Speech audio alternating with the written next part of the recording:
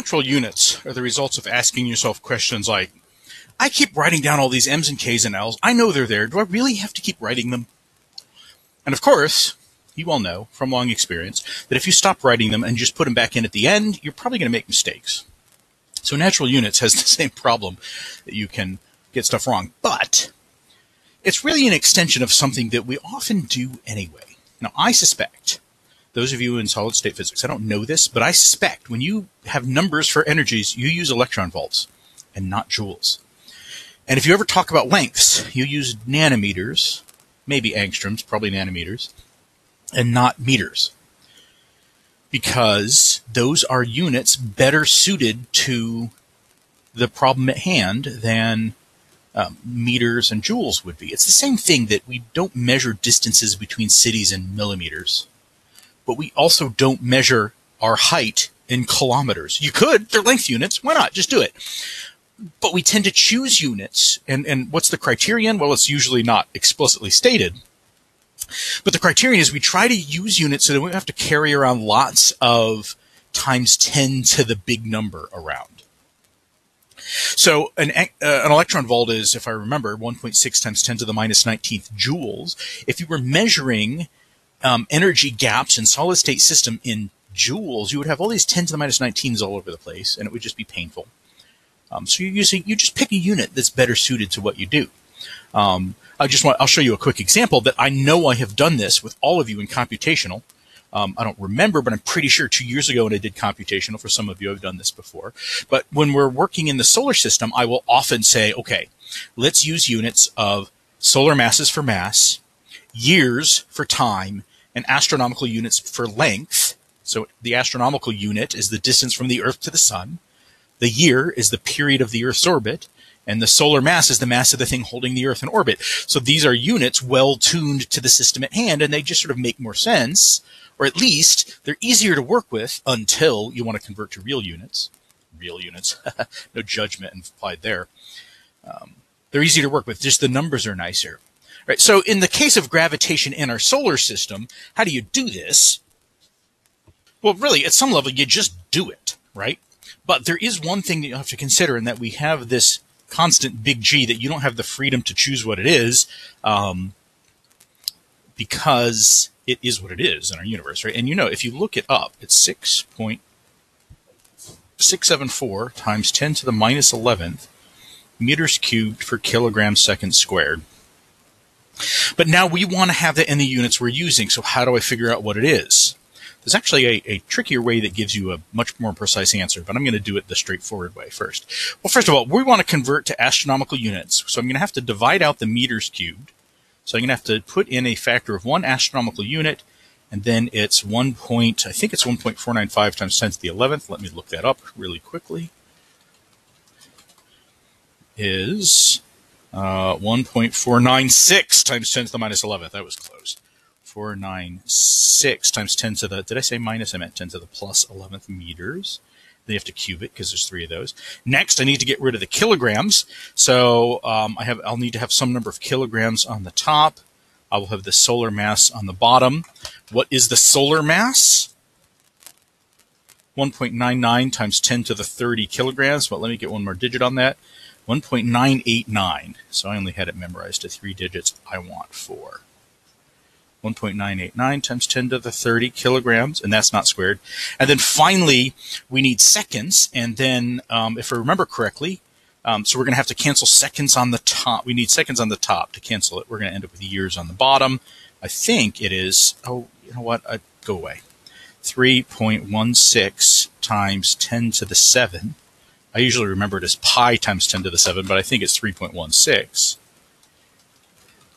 And this one you can actually work out by doing 365.24. You'd think 365.25 because we have a leap year every 4 years, but sometimes we don't have a leap year. So I think it's 365.24 days in a year times 24 hours in a day times 60 minutes in an hour times 60 seconds in a minute, and you get 3.1557 times 10 to the 6. So I'm going to go ahead and put this in as 3.156 just so we have an extra digit there. So it's 3.156 times 10 to the 7th seconds per year, and we have to square it. So we cancel out the seconds squared. So now it's just a matter of putting all these numbers in your calculator and not typing them wrong, which is kind of a challenge, but I'll do my best. And I get 39.5. And now I'm going to only keep 3 sig figs here because I had 4 sig figs on all the things going in. So you think, oh, don't you have 4 sig figs in the answer? Well, I do. But notice here that this was started at 1 point something and now I'm at 4 point something. I'm going to stop here. It's good enough for what I need. And now I have astronomical units cubed per solar mass year squared. Now, go ahead and multiply pi squared by 4, and you will discover that pi squared times 4 is 39.5. There is a more clever way you can do this, thinking about the orbit of the Earth and gravitational forces and all that, to figure out that it really is 4 pi squared AU cubed per solar mass year squared. But anyway, if you just do the number straightforwardly, you get that. So now I can use that number for big G. Now, if you're actually a real computational gravitational physicist person, you don't use the number 39.5 for big G. You use 1 for big G. And so that's really more like natural units. Now, that's not exactly the same thing as what Taylor's doing, but we often will have natural units for a sort of a broad general field where we set some of the fundamental constants to 1. Why? Because then you don't have to carry them around. Many of you already saw this in modern physics last year in relativity, and those of you who didn't, you will see this next year in modern physics and relativity. We set the speed of light to 1. And that means you have your equation E equals mc squared becomes E equals m. And you now measure distance and time in the same units because speed becomes a dimensionless quantity. And so when you give a speed, it's the dimensionless quantity. It is the fraction of the speed of light. The easiest way to think about that is just to imagine that you're measuring distances in light seconds and time in seconds, because the speed of light is 1 light second per second. Then it's not too hard to just start calling distance seconds instead of light seconds.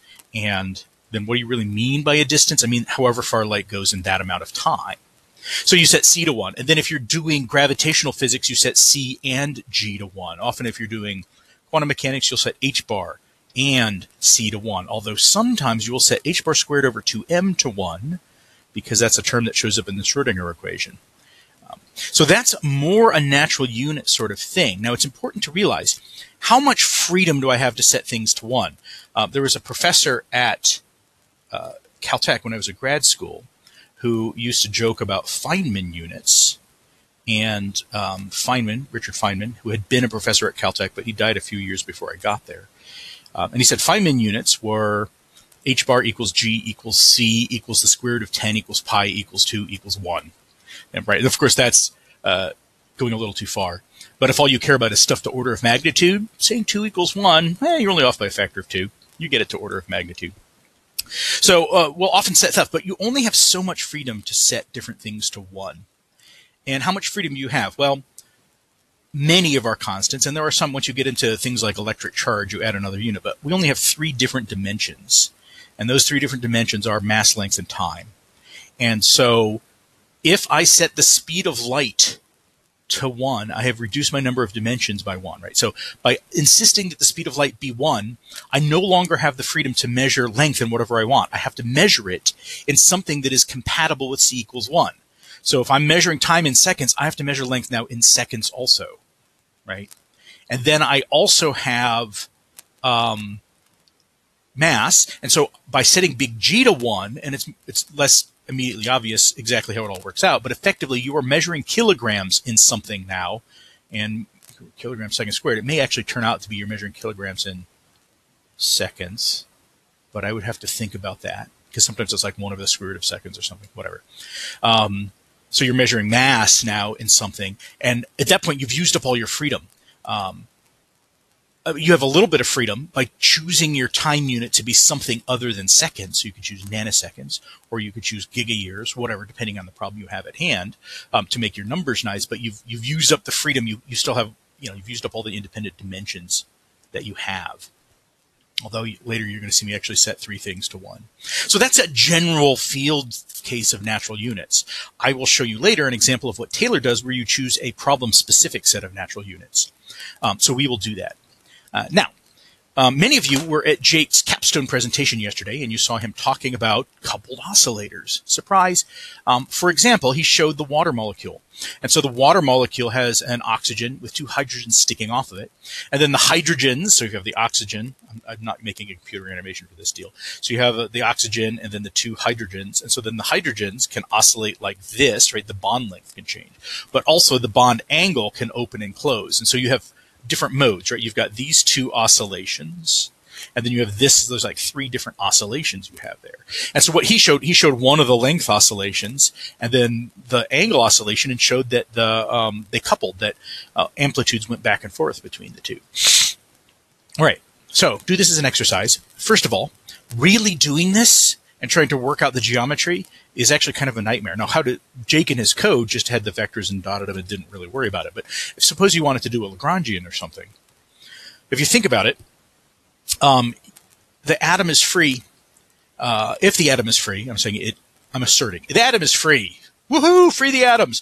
The atom is free, meaning there's no external forces on it, which means that center of mass moves at a constant velocity because external forces are needed to change the center of mass velocity. So we can go into the center of mass frame where the center of mass is at rest, sort of the most natural frame to use. The oxygen is not at rest in the center of mass frame. So you're really tempted to assert that the oxygen is at rest and the two hydrogens are hanging off of it. You can't do that. It's an approximation because the oxygen has 16 times the mass of the hydrogens, but it is only an approximation. And so then if you want to try and figure out what is the angle in terms of the position of the oxygen and the two hydrogens, and you're measuring it all relative to the center of mass, it becomes a pretty nasty geometry problem pretty fast. So let's go ahead and make the approximation that the oxygen is at rest. You could either just do this and say, all right, it's an approximation, or you could assert that you have power over reality and that you can build dark energy nails. Right? What's dark energy? It's this thing that nobody knows what it is, and so therefore we can pretend it can do anything. Dark energy is the soul. What bullshit. But we're going to build dark energy nails, which are things that you can nail atoms in place with. So I'm going to nail the oxygen in place and then let the two hydrogens wiggle. Of course, this is the same thing as that if I had a hockey field, what do you call those things? An ice rink, a big sheet of frictionless surface, ice rink. And I put a pole in place and then two springs sticking off of that pole, and I put hockey pucks at the end of the springs, and that would be the same thing as what I'm talking about here. But let's keep pretending it's water. So you fix the oxygen in place. You have the two hydrogens that can vibrate, and also their angle can vibrate. Go and work it out. And then do what Taylor does, and I'll show you. I'll do this with a different thing in a little bit. I was going to do this, but I did it. Do what Taylor does, and you will discover that when you linearize it, which means when you go to the lowest order, so assert both the length wiggles and the angle wiggles are small, you do it to lowest order, the coupling completely goes away, and the oscillators are all independent. They are coupled, but not to lowest order. So when you linearize, you don't see that coupling anymore. So this analysis with all the matrices and linear algebra stuff won't reveal the coupling. So you'd have to go to higher order to actually see the coupling. It's there, it's real, but it doesn't show up to a linear term. So I'm going to have to do something a little more complicated if you actually want to see this coupling. So I decided I would go with ammonia, NH3. You've got the big nitrogen atom at the center, and you've got the three hydrogen atoms sticking off. Now, it turns out the equilibrium angle between the two bonds is 107 degrees. 360 divided by 3 is 120 degrees, and 120, I am sad to say, is not the same as 107, which means these three hydrogens, the three bonds, can't all be in the same plane with nitrogen. And so the real equilibrium configuration is something like this, where the hydrogens hang down. And now, even if you nail the nitrogen in place with one of your dark energy nails, really you have, if you want to figure out, so what are the parameters I'm going to use? Well, we have 6 parameters. We have the 3 lengths of the 3 bonds, and then the 3 angles between neighboring bonds. I need to be able to write the kinetic energy and potential energy, or the potential energy, not so bad, but the kinetic energy in terms of these lengths and these angles.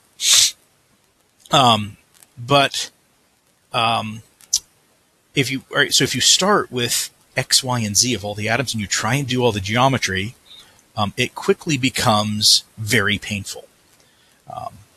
And then also, it's like, how do you get rid of the 3 of those parameters? Well, so you're going to have to use the fact, like, for example, the 3 angles are all have to sum to something because you can figure out one of the angles from the other two, at least in principle. So that I started doing that and quickly realized this is going to be too messy and too hard to do. So instead, I decided to go with something I call flatland ammonia. Flatland is a novel written in the late 19th century by Edwin Abbott. Edwin, somebody whose name starts with E, Abbott.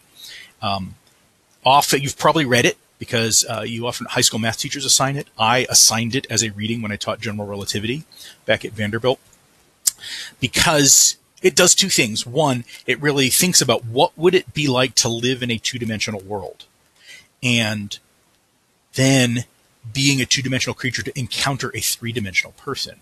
And the reason I do that is because in general relativity, we have stuff that's intrinsically curved in 3D. Sometimes you want to think about that as a 3D thing that's curved in 4D, so you have to think about 4D. How do you do that? Imagine somebody 2D thinking about 3D, which we can do because we think in 3D. It's also a parody of Victorian society.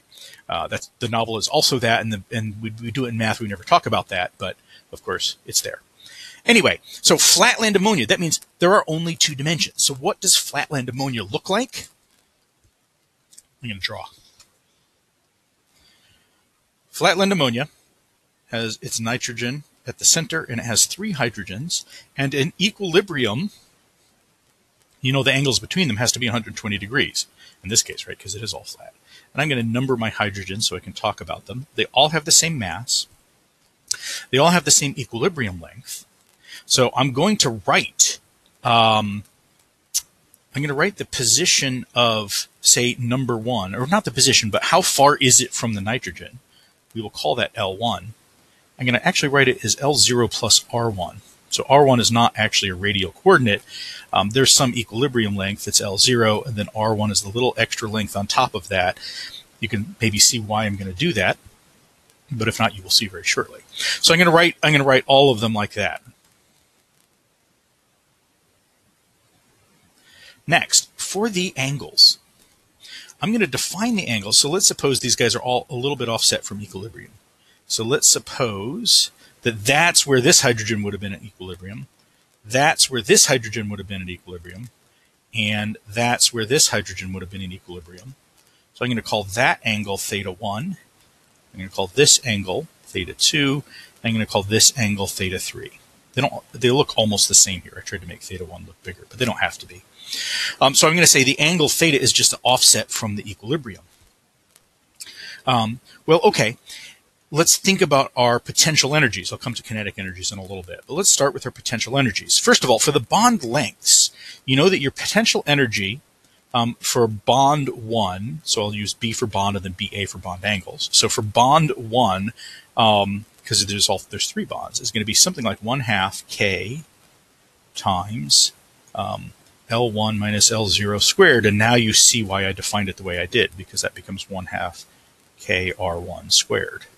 Oh, that's nice. We got rid of the L0 there. For the angle, so I'm going to say the potential energy for bond angle 1, 2. So that means I'm considering this angle here. It's going to equal 1/2 K theta times, well, let's call this angle for now to give it a name alpha. Alpha minus theta naught, where theta naught in this case is 120 degrees squared. But what is alpha? Looks like a 2. I wish I wasn't an idiot. Don't we all wish that? We all wish I wasn't an idiot. Okay, so here, if you think about what is alpha, well, let me go ahead and draw it all by itself without the other stuff here. All right, so this is theta 0. This is theta 1. So theta 0 plus theta 1, and then this is theta 2. So theta 0, theta 1, theta 2. Alpha is theta 0 plus theta 1 minus theta 2, right? Because I have, that's theta 0 minus theta 2, because I've taken theta 2 off and I have to add theta 1 to it. So that's going to be 1/2 K theta times theta 0 plus theta 1 minus theta 2 minus theta 0. And oh, look, with this definition, the theta 0s go away as well. So you do that, do the same thing for the others, and it's not too hard to write down the full potential energy. All right, and there you have it, the full potential energy. So hold on to this. We're going to need it later. There is the full potential energy. Now let's do the kinetic energy. Now, to do this, we just need to recognize that if I use, where did that big thing come from down there? If I use L1 and theta 1, those are just the polar coordinates. And now you could, if you were really careful, go ahead and write out everything in terms of x1 and y1, and then work it all out, and you'd get a bunch of sine squares plus cosine squares that went to 1. Oh, look, my calendar says I have to do computational physics. I will soon, I promise. You're going to get a whole bunch of cosine squared plus sine squared equals 1 terms in that. But you may remember, we did this. We've done this before. It will work out that the kinetic energy of particle 1 is just m over 2, 1/2 m, where m is the mass of a hydrogen atom, times L1 dot squared plus L1 theta 1 dot squared, right? That's the polar coordinates. This is the velocity along the radial direction. That's the velocity along the theta direction. And L1 dot, of course, is just R1 dot, because L1 was L0 plus R1, but L0 is a constant. And then, so we're good. Now, I'm going to write this out, though, because we're going to see that we're going to have problems. So m over 2 times R1 dot squared, to get the variable we're really using, plus L1 is L0 plus R1 times, and that should have been L1 squared there, sorry. So that's still squared plus theta 1 dot squared. And now you will notice I'm going to have an R1 squared theta 1 squared term in here. And then when I go and take derivatives of stuff, I'm going to still have stuff cubed left into it. It's not going to go nicely into this linearized form that I want. So now, so this is fine. This is the kinetic energy of particle 1. Just do 2 and 3. You're good. I'm going to do the small angle, the small everything approximation. We're going to say that R1, R2, R3, and not necessarily in that order, theta 1, theta 2, theta 3 are all small. And not only that, but the derivatives are small too. So this is not a standard notation. I'm making this up. I'm going to put a dot in parentheses to indicate maybe there's a dot there. So all 6 of those things are small relative to other things in the problem. So R has to be small relative to L0 for this to work right. And then theta has to be absolutely small just in radians for this to work right. So once those are small, you will notice that any term, so here I'm going to have an L0 squared times theta 1 dot squared. So that's already double dinky, right? But then this is double dinky, and so the smallest order term we have is double dinky. But I'm going to have a 2L0R1 theta 1 dot squared. That's triple dinky because it has an R and a theta squared. And then the term where you have R1 squared, theta 1 dot squared is quadruple dinky. So what I'm going to do now is in the small angle approximation, I'm just going to eliminate that thing right there. And that allows us to write down the full kinetic energy. And that's the kinetic energy we get, although it is worth, again, saying we are working in the small displacement case, which, by the way, that was the whole reading question about, is Taylor solving the general problem? He solved the general small displacement problem, the small angle or small offset problem. It wasn't the full general problem, right? Because the full general problem, like the double pendulum, goes fully nonlinear and all kinds of crazy stuff happens.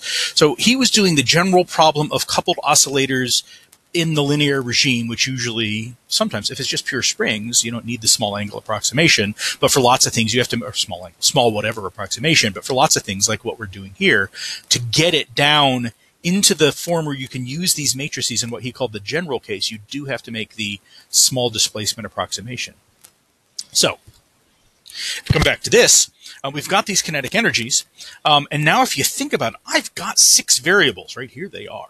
I've got 6 variables, which means my mass matrix and my K matrix are going to be a 6 by 6 matrix, and that sounds pretty extreme. But let's start just with the R1 equation. So I'm not going to write down L. You know that L is equal to T minus U. So if I do the R1 equation, that's going to be, well, let's just do the pieces of it.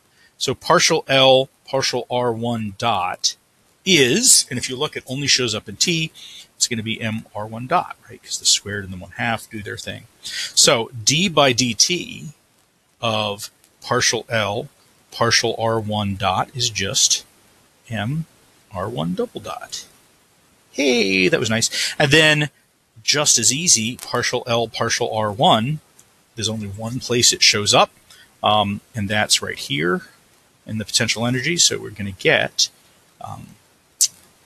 minus, because of course L is T minus U, that's where that minus came from, minus K R1. And of course, one way to do the Euler-Lagrange is to set these equal to each other. I have MR1 double dot equals minus KR1. It doesn't depend on any of the other variables. So this tells me that my lengths, and if I had done this for 2 and 3, I would get the same thing. My length oscillations in the small oscillation approximation are uncoupled from each other and from the angle oscillations, right? So what that means is that I'm going to ignore those 3 right now because, look at this. That's the simple harmonic oscillator. Right? You already know what the solution to that is. You know that R1 is going to be A cosine omega t plus B sine omega t, where A and B are dependent on initial conditions, and omega is root K over M. That's the simple harmonic oscillator solution. You've done this before. So R1, R2, R3, they're all done. They are independent simple harmonic oscillators that don't link with anything else as long as we stay in the small angle approximation. So what I'm going to do now is just sort of neglect them from my system, and I'm going to just think about the angle. So yes, the lengths could oscillate, but since they don't couple with anything else, we're not going to worry about them. Let's just look at the angles. Now, when I do this, to make sure I'm not cheating, we have to make sure that R1, R2, R3 don't show up in the angle equations, because then they would couple, but they won't. So let's simplify this and just do the angles. And so if you do that, this is the angle part of the Lagrangian you get, right? So I've left out all the R's. And notice there are no R's or R dots anywhere in here. So we have completely separated them out. So now we're just going to consider the angles, and they will couple, right? Because stuff like that, it's going to make them couple with each other. So we still do have some couple oscillators, so it's not completely boring. Now, I'm going to do the natural length unit thing.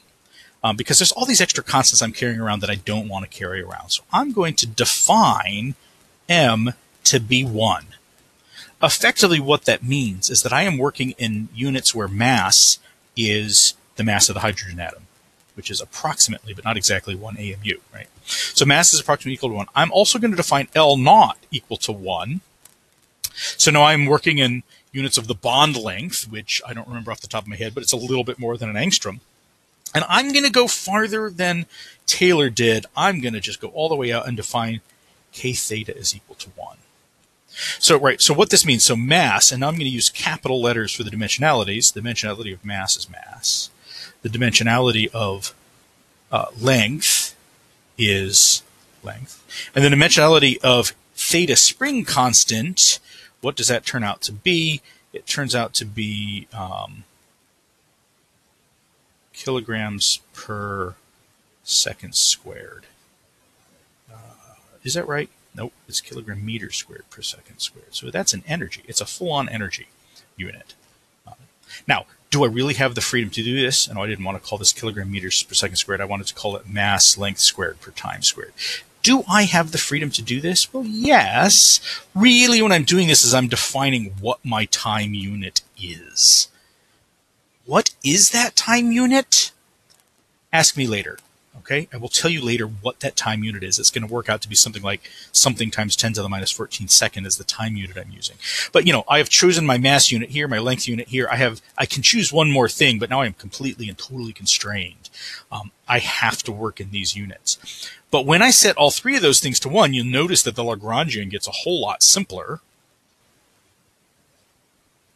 So if you imagine setting all those things to 1, the angle Lagrangian now just becomes that thing up there. So now that we have that, let's do our Euler-Lagrange equations.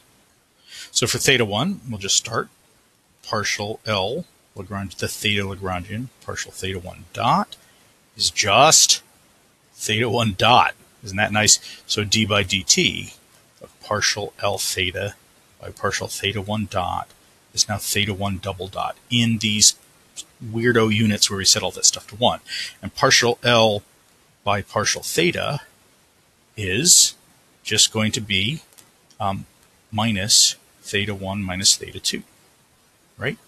Because I had the squared there, so that would have been the 1/2, and then I would have had to chain rule in and I'd just get a 1. But I'm not done because there's a theta 1 over here too, so I also have minus theta 3 minus theta 1 times negative 1 when I chain rule in there.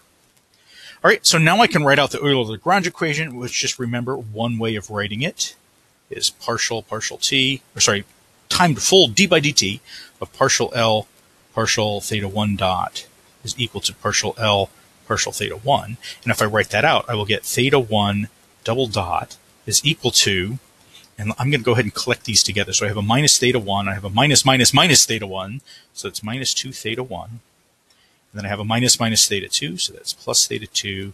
And I have a minus theta 3, right, because this negative 1, plus theta 3. Right, and that's the theta 1 equation.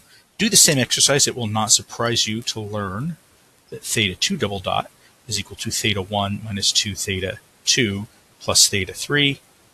And theta 3 double dot is going to equal theta 1 plus theta 2 minus 2 theta 3. Right? That is what you will get if you do the Lagrange for theta 2 and theta 3. Leave that as an exercise for the alert reader, but looking at it, you should not be surprised. So now that I have those equations, now I want to work out my K and my M matrices. So what that means is I want to be able to write this equation in the form the sum over J of Mij theta double dot J is equal to minus the sum over J. And by the way, I realized that I've been using a different sign convention on the K matrices in all the lectures I've done before. I'm going to switch now to Taylor's convention of this negative sign here because it looks more like the spring, right? Mx double dot equals minus Kx looks more like the spring equation there. So we'll just use that. Kij theta j. Now, got to think about this. When you see a sum like this, notice that j is a dummy index. What do I mean by that? What I mean by that is that after the sum is done, j is gone. Right? So j is an internal index to the sum. And so the whole right side of the equation won't have a sub j in it after we do the sum, but it will still have a sub I. Same thing on the left. So really, this is three equations, one for I equals 1, one for I equals 2, and one for I equals 3. And there'd be more if you had more than 3 variables. So this way, it's a succinct way of writing down 3 equations. So let's consider the I equals 1 case. In the I equals 1 case, and I'm just going to go ahead and anally write the whole thing out. You're going to have M11 theta double dot 1 plus M12 theta double dot 2 plus M13 theta double dot 3. So that's what's on the left side. So the first term of this sum was j equals 1, the second j equals 2, the third equals j equals 3. And then on the right side, I'm going to have minus K11 theta 1 minus K12 theta 2 minus K13 theta 3. So what I did is I set I to 1, and I pulled out the equation I get from the sum for that. And so now look at this equation, and you can see, oh, what do these matrix things need to be? I need M11 equal to 1, and M12 and M13 both equal to 0. And then if I look at the right side, I need K11 equal to 2, and I need K12 is equal to K13 is equal to negative 1, right? Because the negative sign out front. Do the same thing for this. So now you can figure out what all your Mij's and all your Kij's are from this equation. And when you're done, you can write the whole thing as a matrix, which I'm going to erase the equations now because we're about to write them as a matrix. Go away. You could now write it in matrix form. And this is a nice, succinct little matrix form of 1, 0, 0, 0, 1, 0, 0, 0, 1 times theta 1, theta 2, theta 3 has to equal minus 2, negative 1, negative 1, negative 1, 2, negative 1, negative 1, negative 1, 2, theta 1, theta 2, theta 3, and I made an error over on the left. These should have been theta 1 double dot, theta 2 double dot, and theta 3 double dot, right? And so then what we're going to do is we're going to write the solutions as theta I is equal to A alpha I e to the I omega t, where now I means two different things in the same equation, and that's a disaster. Here it's the imaginary number. Here it's an index. It's 1, 2, or 3. Okay. We'll do that for all 3 of them, but notice that the capital A and the omega has to be the same for all 3 to do this. And in fact, I don't even really need the capital A there, but I'm going to go ahead and leave it there.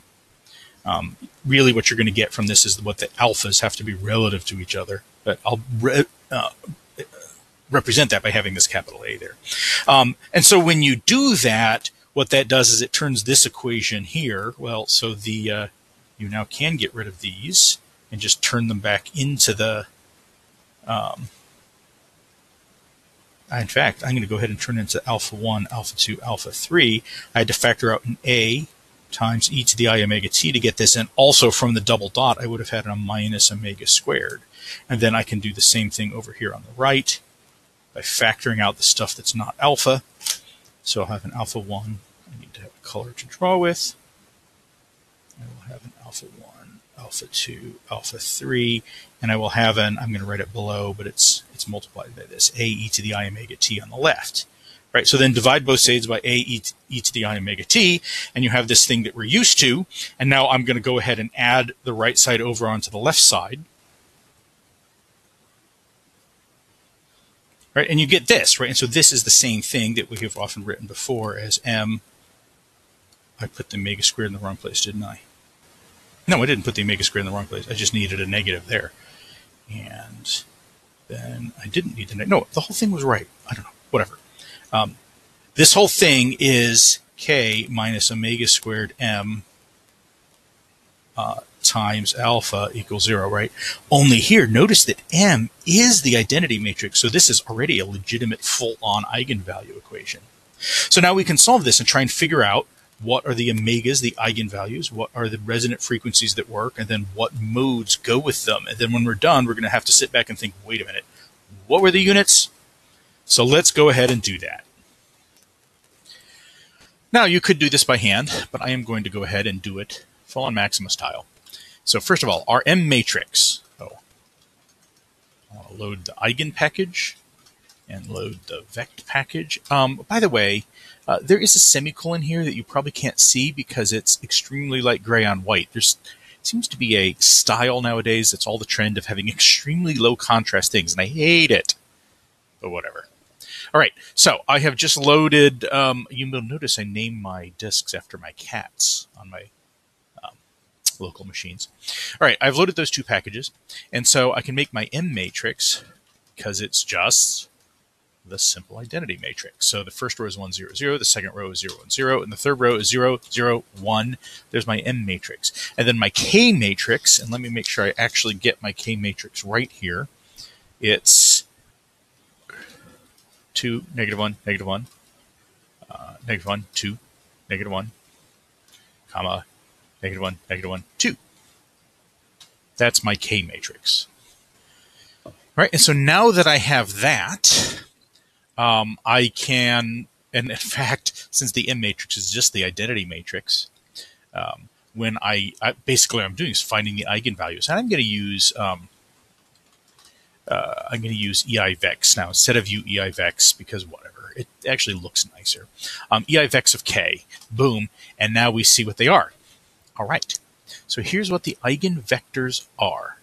First of all, the first omega squared is 3, and the second one is 0. And that's scary when you get a 0 eigenvalue. We'll come back to that. Here's a case where the multiplicity was not 1, right? So this is the first multiplicity. So remember, the way you can pull these out is eval info is eigenmess 1.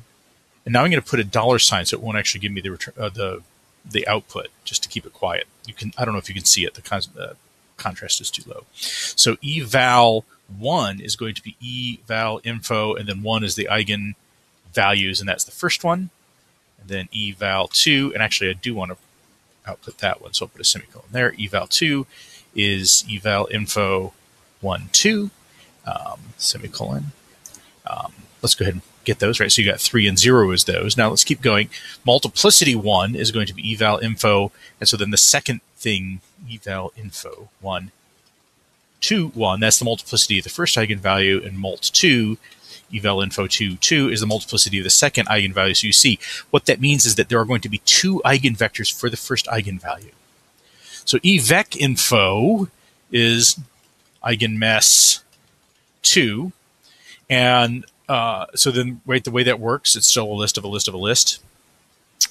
So evec 1, I'll call it evec 1a. That's the first eigenvector for the first eigenvalue, because this multiplicity tells us there's going to be 2 of them.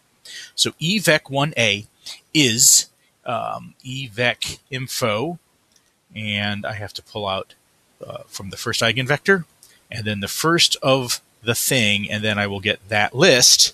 But then I actually want to convert this into a matrix.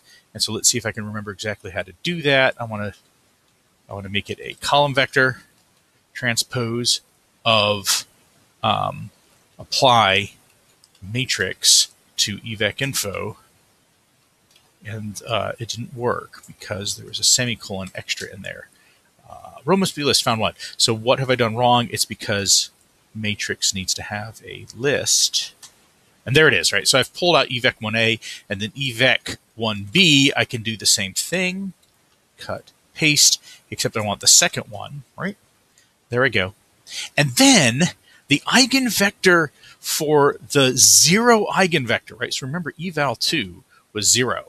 So the eigenvector that goes with that is going to be interesting.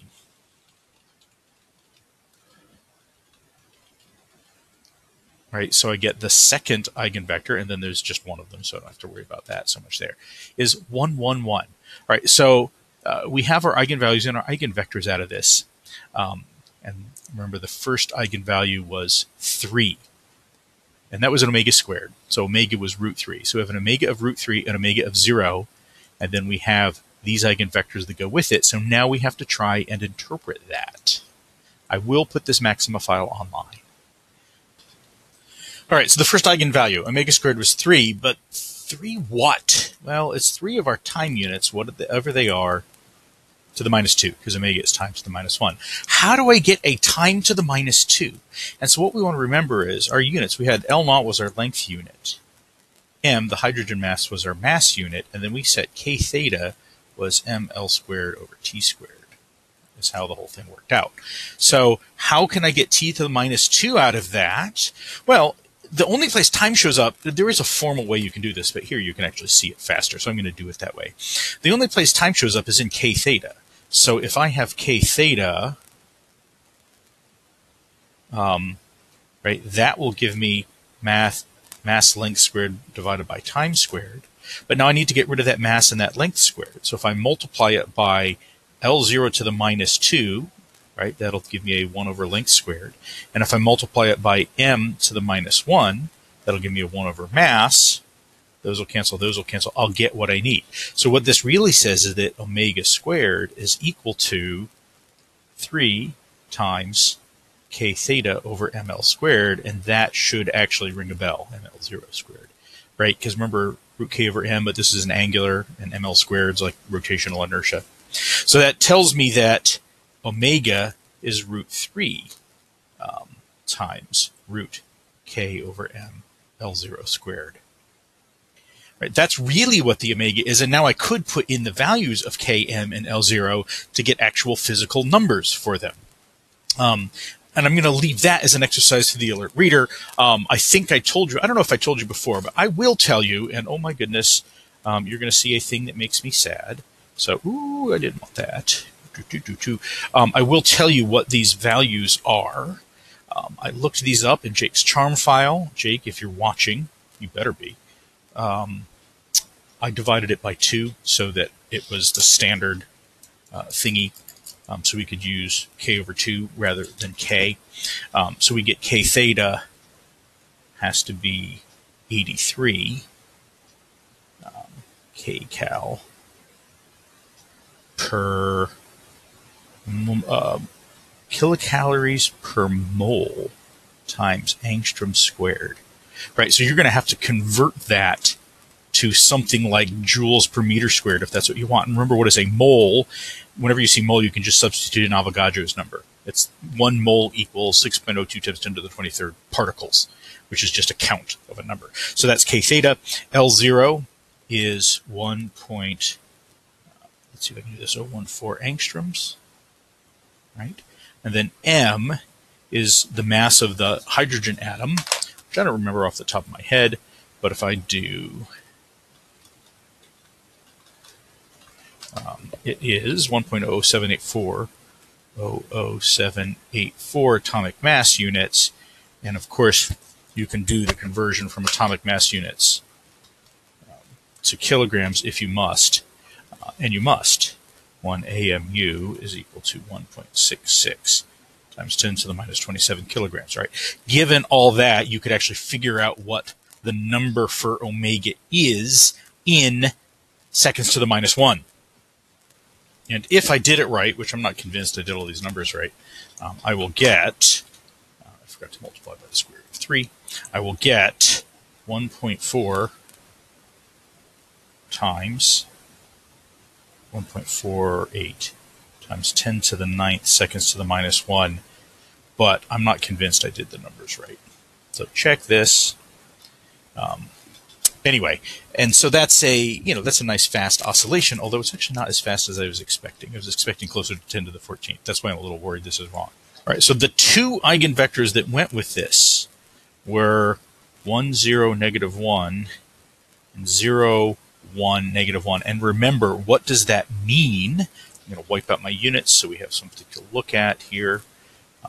What that means is, if you look at the way we had written the solutions, we had theta 1 was equal to some amplitude alpha 1 e to the I omega t. And theta 2 was equal to some amplitude times alpha 2 e to the I omega t. And theta 3, and of course this capital A has to be the same for all three, right? Because the eigenvalue tells you what's the ratio of the amplitudes here. So if you look at this first one, what that tells you is that 2 is not oscillating and 1 and 3 are moving opposite each other. So if I tried to draw that, so let's call this 1. I don't know if this is the same way I did before, but it doesn't matter. 1, 2, 3.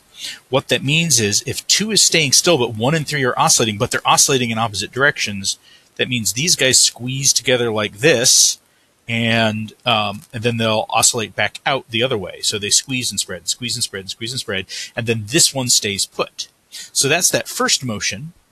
And then if you look at this, basically by the same thing, I'm going to draw it smaller because I'm running out of space.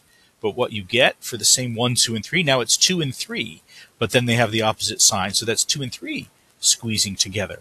And 2 and 3 are squeezing together, and number 1 is at rest. And now you should ask, wait a minute, shouldn't there be one where 3 is at rest and number 1 and 2 squeeze together? You would expect that to happen also as a normal mode, wouldn't you? And you should. You really should expect that, just because there's so much symmetry here that you would expect that. So here's what I'm going to do. I'm going to wipe out all that to give myself space. The amplitudes for that normal mode, if I wanted to have, right, so the final normal mode that I've expected, so I already had 2 at rest, and I had 1 at rest, I should expect to have 3 at rest. So that one should have an eigenvector of something like 1, negative 1, 0, right? Well, I want to point out that 1, 0, negative 1 minus 0, 1, negative 1 is equal to 1, negative 1, 0. This mode is actually a linear combination of these two modes, so it's not an independent mode. So yeah, that mode exists, but it's not a different mode. It's just two of these modes mixed together. And that also gets at why we ended up with a 0 eigenvalue, because there really are only 2 normal modes here, and that comes from the fact that these 3 angles, the differences between these 3 angles were not actually 3 different independent things, because once I knew that and that, I know that this angle has to be 360 minus these 2, right? And so I really only had 2 independent angles, and so when I thought I had 3, that's why I ended up with an eigenvalue of 0. And now what was the mode that went with an eigenvalue of 0? It just says the amplitudes of the 3 are the same, but when you have an eigenvalue of 0, that just tells you that theta 1, theta 2, theta 3 are all a constant, right? Look at this equation here. When I plug in 0 for t, e to the I omega t becomes 1. So theta 1 is a alpha 1, theta 2 is a alpha 2, theta 3 is a alpha 3. So the 3 thetas all are a constant, and they all have to be the same constant, and all that is what was the starting orientation of your atom. It could be anything, right? That's all that information's in that, and so it's actually not terribly interesting. And like I say, and it's not an oscillation. So there really only are two normal modes in that case. So when you get a zero eigenvalue out, you should think about it. What does it really mean? Does that mean that I actually had fewer different independent motions than I thought I did? So that's what you get for this flatland ammonia. That's the kind of oscillations that you get out of this. So that's it for now. There are homework problems that have already been posted, and you can be sure that there will be some coupled oscillators on exam 3. So exam 3, I will put online over the weekend. It'll be due next Thursday. Next week is finals week. So exam 3 will be due next Thursday. There will be problems related to rotational motion, related to accelerating reference frames, and related to coupled oscillations, because that's what we have done since exam 2. However, you need to know how to be able to do Lagrangian still, because you will need to use that for some of the problems. All right, guys. Have a good time. See you later.